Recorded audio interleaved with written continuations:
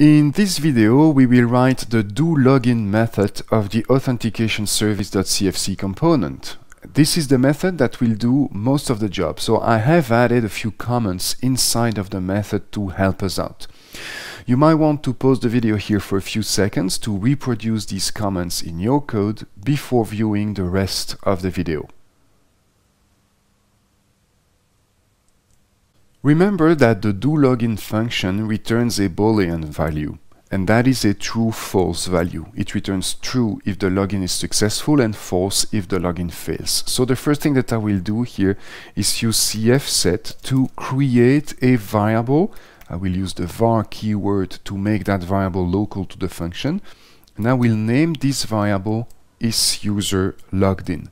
And at the beginning of the function, of course, the value of that variable is false because at the beginning of the function the user is not yet logged in.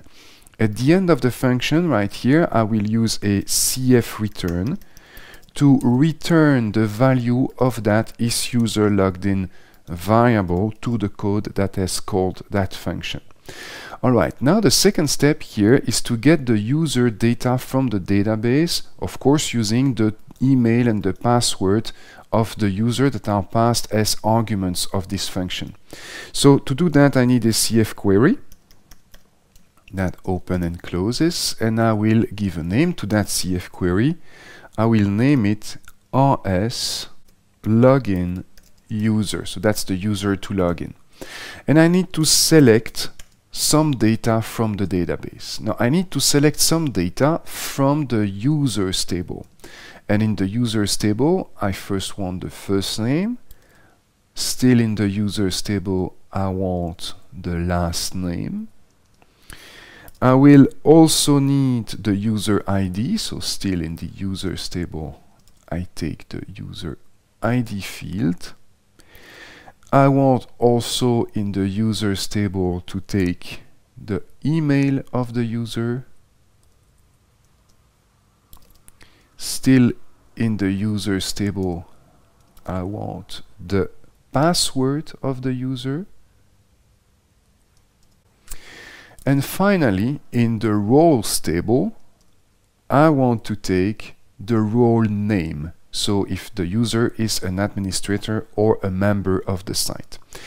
In the from clause of the query I take some data from the users table, but I also need an inner join here with the roles table, and I want to specify that on the user side of the relationship there is this user role information, which is a number, and it has to correspond in the roles side of the relationship to the role ID.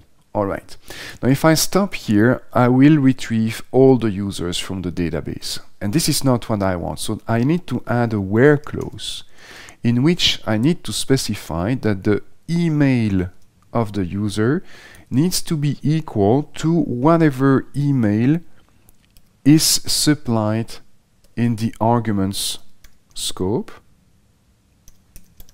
so arguments.userEmail, and that is the email that has been submitted by the user using the login form of the site. So that is one thing. A second condition, so I need to add an AND keyword here, is for the user password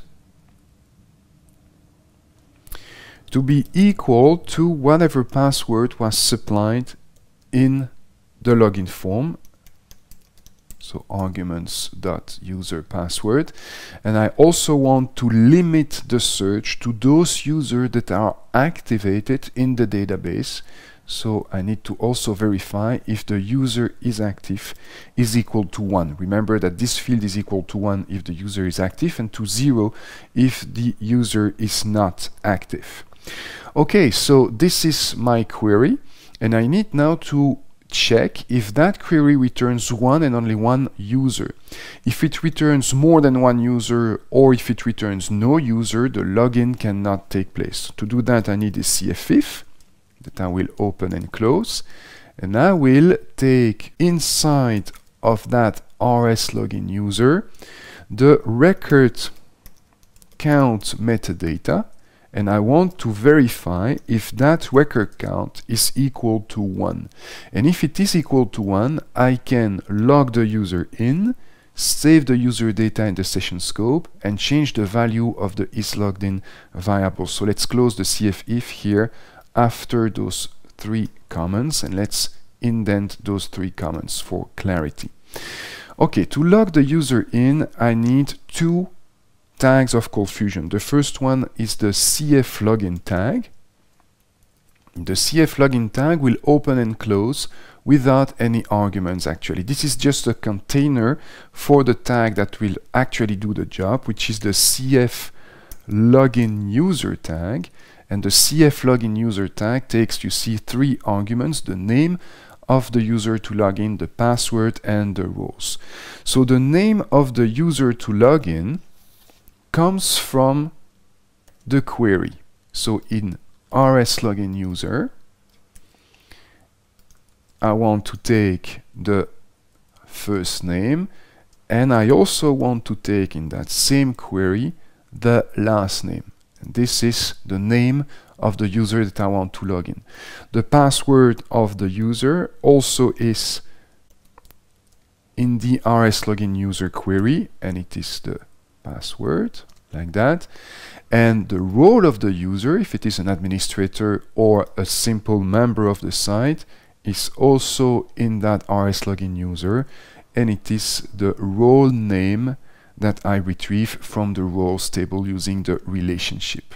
The next step here is to save the user data in the session scope. So here I will use a cfset tag again to create in the session scope a new structure that I will call st logged in user, and I will make that equal to a structure. So remember that the structure uses these curly braces. That's the implicit notation for a structure. And I want to add 3 keys to that structure. The first key is going to be the user first name, and I want to make that equal to some data that is here in the rs-login user query, to rs-login user dot user first name.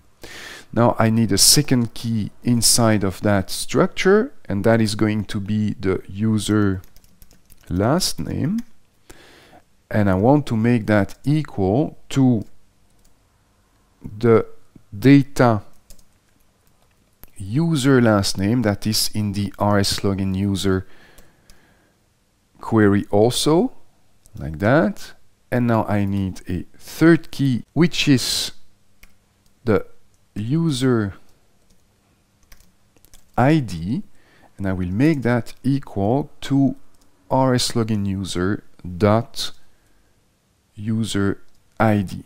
Okay, so now that the user data is saved in the session scope, I can safely return to this isUserLoggedIn variable, and I will copy paste that here inside of the CF-if, and I will change the value of that variable to true. So here, if the user can be logged in, that variable will change from false to true, and this is the value that will be returned by the function. So this is the doLogin method. Let's save and run the component in the browser.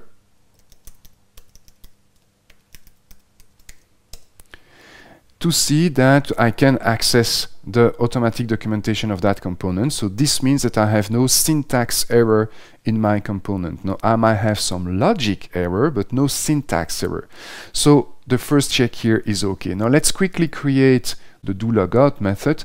It does not return anything, and what it does, it deletes the user data from the session scope and it logs the user out. So to delete the user data from the session scope, I will use a cfset tag, and I will use the struct delete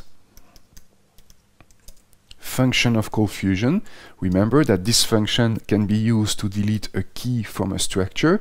Now the structure in which I want to delete something is the session scope. Remember that those scopes are actually structures, and the key that I want to delete is the st logged in user inside of the session scope. So here I delete the user data from the session scope. And now to actually log the user out of the ColdFusion server, I simply use here the CF logout tag of ColdFusion that actually logs the user out. So this is the authentication service. It contains 3 methods: validate user, that takes care of the server-side data validation; doLogin, that actually logs the user in; and doLogout, that logs the user out. Let's do one last little check here to make sure that I have no syntax error in my component. And now in the next video, I can return to the form and write the form processing script that will use those methods.